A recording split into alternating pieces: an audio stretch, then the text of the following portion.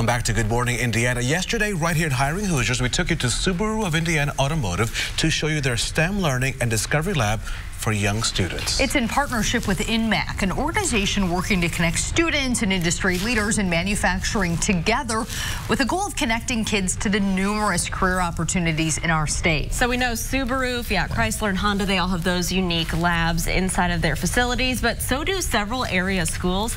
Check out this brand new INMAC Design and Innovation Studio in Dayton Elementary School. They call it their Makerspace Lab. So inside, students are exposed to science, technology, engineering, and math in a fun way, as you can see here. The students also work together on completing tasks as a team. Principal Ryan Simmons tells us the young students come into the lab with so much knowledge of technology, it really helps harness those skills in a learning environment.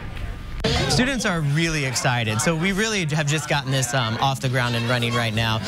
But you know, you see your students who may not always be excited about book work, they're able to come in here and they're able to get that hands-on experience. You're really able to see those students shine and see the light bulb go off.